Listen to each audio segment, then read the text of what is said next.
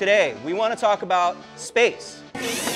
Students are on a mission to Mars. Here at LEGOLAND, California, young minds turn to robots for help.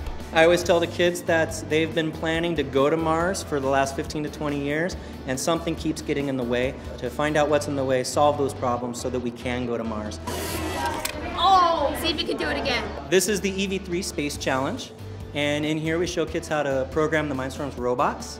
A hammer. Students work in teams to complete 5 missions to help make travel to Mars a reality.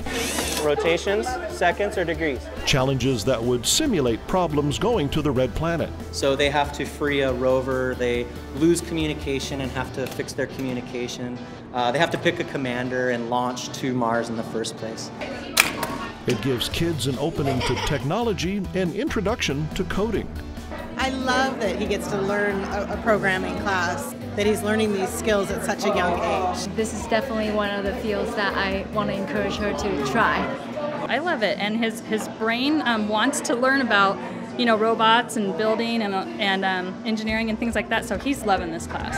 Yay, we did it! We did it! It's amazing how much technology is out there right now. Coding is in everything that these kids play with.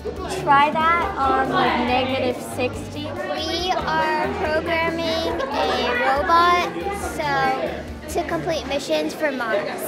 We're learning about how to code with EV3s. We're working on a robot for space for NASA. I'm feeling really good. For more information, visit legoland.com/edu. To reserve a class, click the pre-registration link or please call 760-438-5346. It makes it turn. It's hands-on STEM. Should pop right off. Science, technology, engineering, and math. It's going to take a long time to go to Mars, so I love telling the kids that it could be one of them. You are all now junior engineers. So a big round of applause. One more time.